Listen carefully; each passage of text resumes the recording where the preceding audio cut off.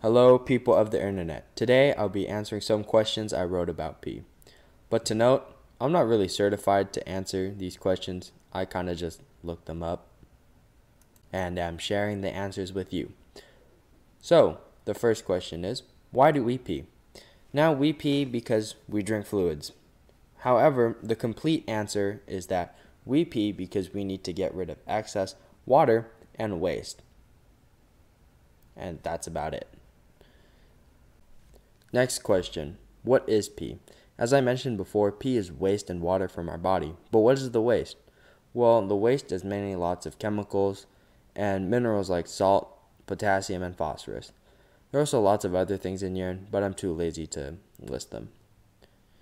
But I did put some links in the description so you can further your research and knowledge in pee. Next, why is pee yellow? Well, the yellowness in pee is caused by a pigment called urochrome.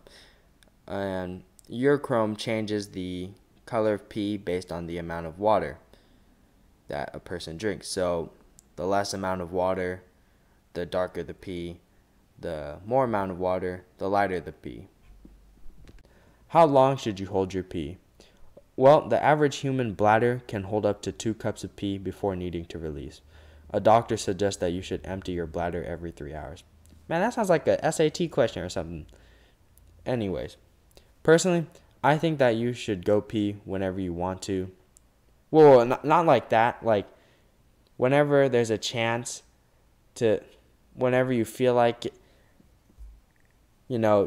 just pee when you need to pee. Don't pee in front of other people. Well,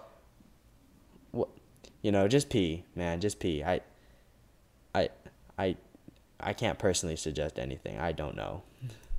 The final question I wrote about pee is, what does pee taste like? Well, going off of observations, pee is yellow. There's also a fruity drink that is yellow. So in conclusion, pee will taste like lemonade.